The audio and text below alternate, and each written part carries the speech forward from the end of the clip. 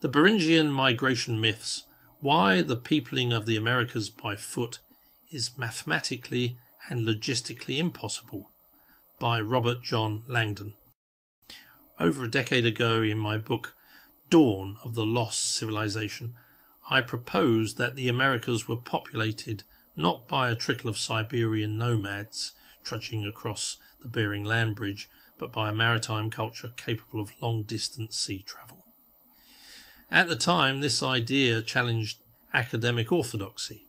Today, however, mathematical modelling, archaeological evidence and DNA analysis all converge to vindicate this theory and expose the Beringia first hypothesis as not only implausible but mathematically bankrupt.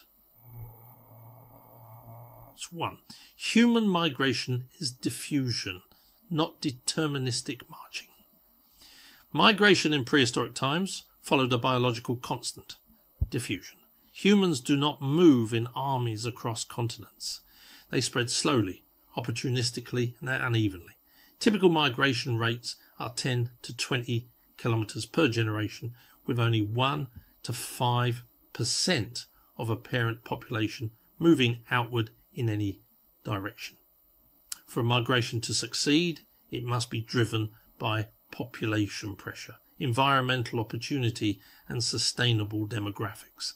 This matters because the Beringia model demands a sustained wave of foot migration over thousands of kilometers of glacial terrain, with infants, elderly and families through marginal environments with low food yields. It's not just logistically difficult, it's mathematically impossible. 2. The minimum viable population problem. Genetic studies suggest the founding population of the Americas was at least 5,000 to 10,000 individuals. This is the minimum required to avoid inbreeding, genetic drift and extinction over the long term. But to achieve that via gradual foot-based migration, you'd need a source population of at least 500,000 people within 1,000 kilometers of the Bering Land Bridge, applying conservative 2% outward diffusion and attrition rate. But where are they? Eastern Siberia, around 20,000 years ago, had no such numbers. Population densities in Ice Age Eurasia were often below 0.01 people per square kilometre. Our model shows that to house 500,000 people within 1,000 kilometres of Beringia, you'd need densities of 0.16 per square kilometre, over 10 times higher than anything supported by the archaeological or paleoecological record. 3. The archaeological hotspot problem. If the land bridge theory is correct, we should find dense clusters of archaeological sites in eastern Siberia, Beringia, Alaska, interior Canada. Instead, we find the opposite.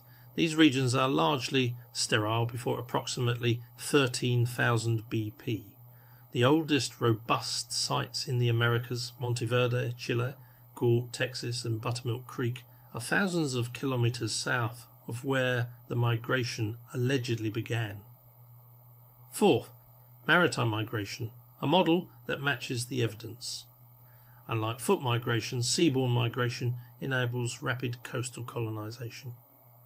Our model simulates a founding population of 1,000 boat users landing on the east coast of North America or the Pacific coast of South America.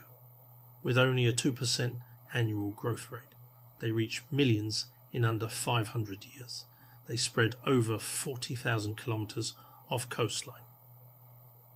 This matches known archaeological data far better than the Beringian land model. 5. Genetic and linguistic corroboration DNA analysis also supports this maritime model.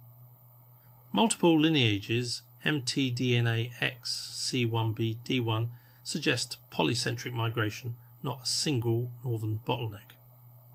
Linguistic diversity is highest in South America and the Gulf Coast, not the North. Native populations in Alaska and Canada show lower genetic diversity consistent with late back migrations rather than origins. 6. Indigenous settlement patterns, another nail in the coffin. Modern and historic indigenous population distributions further contradict the land bridge hypothesis. The densest populations were found in eastern North America, Mesoamerica and South America, not Alaska or the Northwest. The great river systems, Mississippi, Amazon and temperate woodlands, supported large, complex societies. Northern and interior Canada remains sparsely populated, both today and in prehistory. If migration began in Alaska, we'd expect density to decline as you move south and east. Instead, it's the reverse.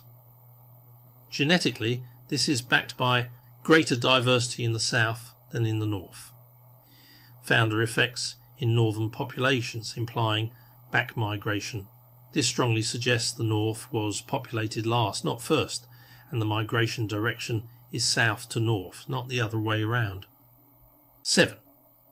Clovis people and European DNA, the Solutrean connection. Further complicating the Beringia narrative is the discovery that some Clovis-era skeletal remains contain mitochondrial DNA of European origin, particularly haplogroup X2A, which is absent in Asia. This suggests an alternative migration route, one that may have crossed the North Atlantic via Ice Age sea routes. The so-called Solutrean hypothesis posits that people from Ice Age Europe, using boats and coastal navigation, followed the edge of Atlantic sea ice to reach the Americas. Clovis tool technology has notable similarities with Solutrean lithics from France and Iberia, a convergence too specific to ignore. Crucially, these genetic clues are backed by morphological studies of early skeletal remains that show distinctively European cranial features, further weakening the Asia-only model. Though controversial, these findings offer empirical support for the idea that the Americas may have been settled by multiple seafaring groups, not just from the west, but from the east as well. 8. The climate and survival impossibility of the Beringian crossing. What real Arctic migration looks like. An ethnographic reality check. To further dismantle the Beringian migration theory, we turn to the lived experience of modern indigenous Arctic populations, including the Inuit, Nenets, Evenki and Chukchi, who survive in tundra and permafrost regions today. These groups, who represent the closest real-world analogue to Ice Age conditions, exhibit very limited seasonal mobility. Typical seasonal ranges, 50 to 150 kilometre radius. Daily movement on foot with families and supplies, 2 to 5 kilometres. Movement is circular and seasonal, not linear or expansionist. Migrations happen in stages, over decades or generations, not all at once. These communities rely on dog sleds or reindeer teams, pre-built shelters, caches and geographic knowledge, return point mobility, meaning they rarely move into completely unknown territory unless forced studies show that even under ideal hunting conditions. Winter travel without sleds rarely exceeds 5 kilometres per day. Continuous long-distance migration greater than 1,000 kilometres is almost unheard of. Yet the Beringia theory asks us to believe that Stone Age, families without domesticated animals, sleds or mapped routes, crossed 4,000 to 5,000 kilometres of frozen, food-scarce tundra. With no infrastructure across generations, leaving little archaeological trace. This is not just implausible, it is completely out of sync with everything we know about Arctic human behaviour.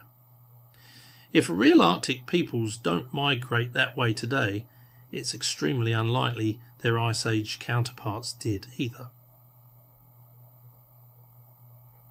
That's 9. The persistence of a flawed theory. Despite these overwhelming problems, the Beringia hypothesis remains dominant. Why? It's simple and linear, easy to teach, easy to accept. One land bridge, one direction.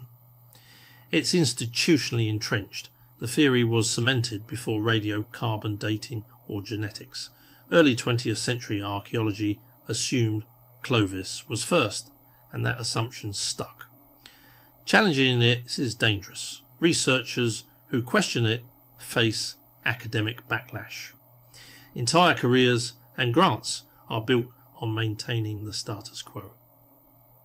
Coastal evidence is underwater. Rising seas have buried the most likely early coastal sites, so the absence of evidence is used to maintain the theory. Textbooks and museums haven't caught up. Many still present the Bering Land Bridge as an unchallenged truth. Ultimately, this is not just an anthropological issue, it's a political and institutional one. The land bridge survives not because it is the best explanation, but because it is the least disruptive to the current academic structure. As conclusion, the numbers don't lie and the boats don't sink. The Beringian land migration theory was built on assumption, not arithmetic.